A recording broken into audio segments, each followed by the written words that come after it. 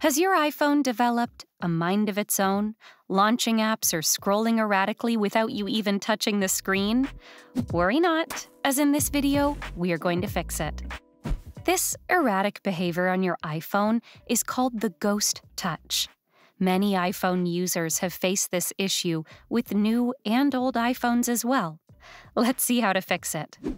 Firstly, as silly or unobvious as it may sound, your touchscreen may have dirt and dust that causes it to tap buttons on its own. Wipe the screen with a clean, soft cloth.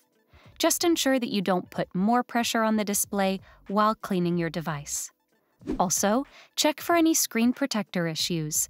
In most cases, the phone operates on its own due to air or liquid trapped inside the screen protector. Carefully remove the screen protector, check whether the problem is resolved, and replace it with a new one. Lastly, if nothing fixes the issue, try updating your iPhone via software update to see if it is fixed.